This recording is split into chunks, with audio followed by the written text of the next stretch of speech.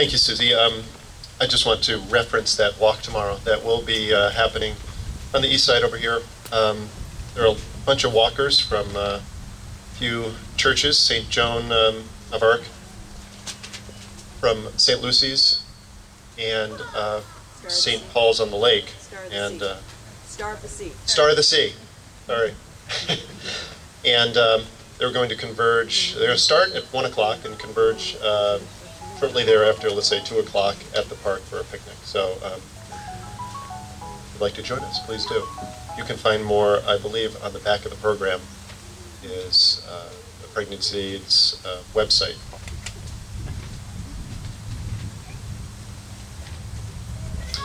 And finally, please welcome Dr. Levon Yuille. He hosts the Saturday morning program Joshua's Trail on 1400 DTK and is the pastor of Bible Church in Ypsilanti.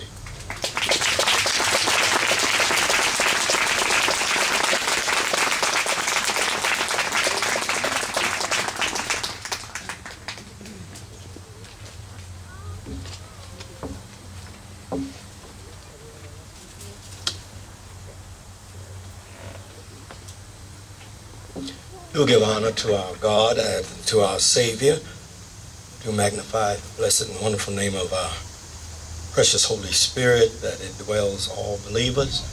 Give honor to all the clergy persons who are gathered and to all of you who are here on this most solemn occasion. This is always a time of mixed emotions when we are gathered together. We most certainly are comforted in the presence of believers who share like beliefs, but it's also a sad moment when we think of the thing that has drawn us here, or the happening or occasion that has brought us to this place. I most certainly, every time I gather, I'm reminded of this great tragedy, and then it's compounded in my heart because I began to think that when you think of this horrific time of slaughter of our unborn, that in my community there is a disproportionate number of abortions and the slaughtering of innocent life perpetually and continually for over 40 years.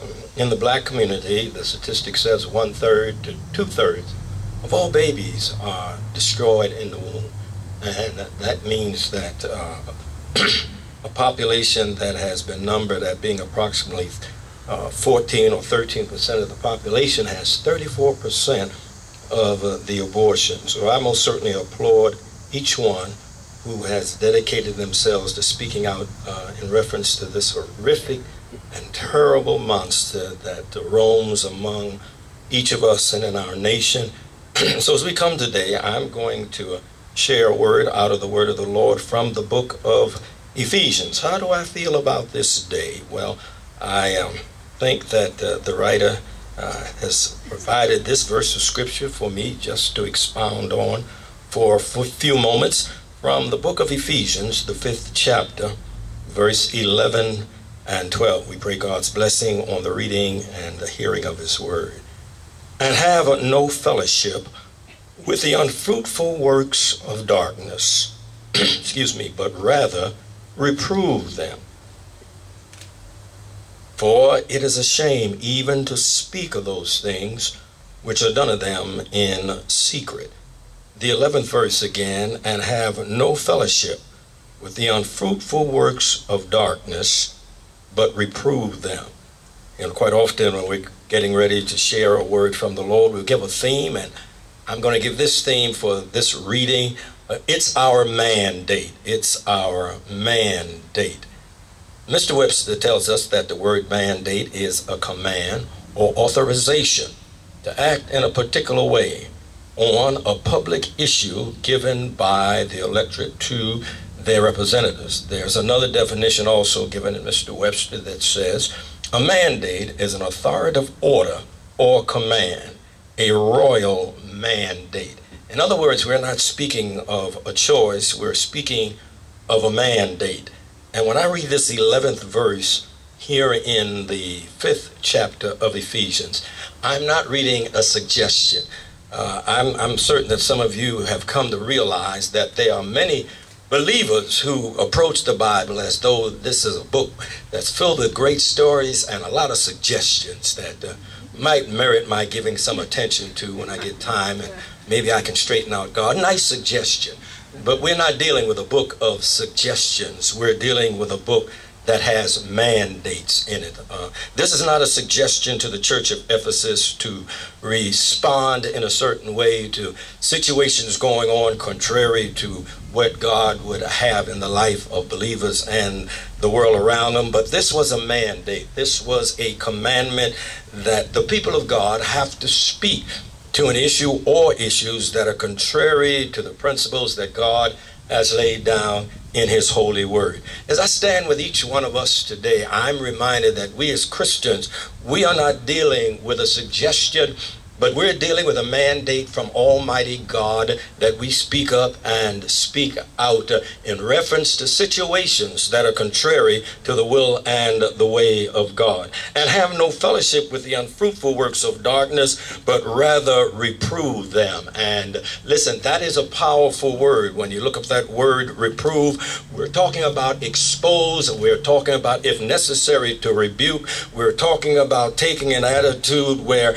you are not trying to be necessarily a peacemaker, but you are trying to be an individual that's standing strongly for something that you see that is contrary to the will and the way of God and even to mankind. And as we come in these moments of remembrance to think about and remember the millions of babies who've died in this nation, and especially those whose bodies have been discarded, I would like to remind all of us, it's wonderful that we are here, but we leave here with a mandate. God saying it's not a suggestion, it is a mandate that each one of us boldly stand and declare our side of the issue. I don't know if all of you are where I am, but I have a bunch of kids and grandkids, and you know, sometimes we have to deal with these products of this godless academic situation here we call an education in America, and they want to come home and reason with you and tell you why you're wrong and why they are right.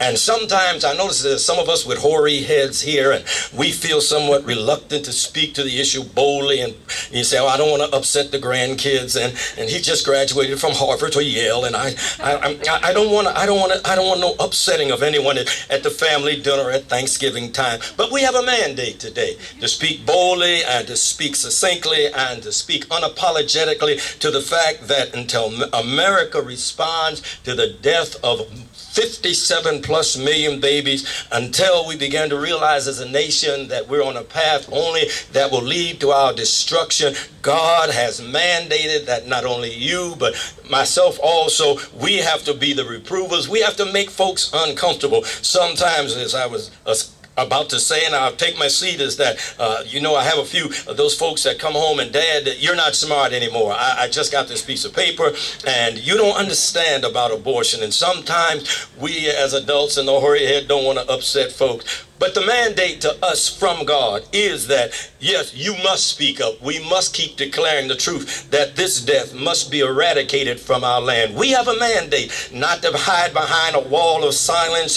nor to retreat behind I want peace, because in war, peace is usually not there when the bombs are dropping and when the guns are blazing. But it's a time to know that if I don't fight now, there might not be a tomorrow. So as we leave this place, may you leave with this fire burning in your soul, that I have a mandate to continue to cry out and tell America, family and friends, we cannot long exist as long as death reigns in our community. And sometimes you cannot say it quietly. You have to cry loud and spare not. Lift up our voices like a trumpet, as the writer in Isaiah said, and tell God's people of their sins. So pre-adventure, God will have mercy on us and cause this death to cease in the land. God bless you.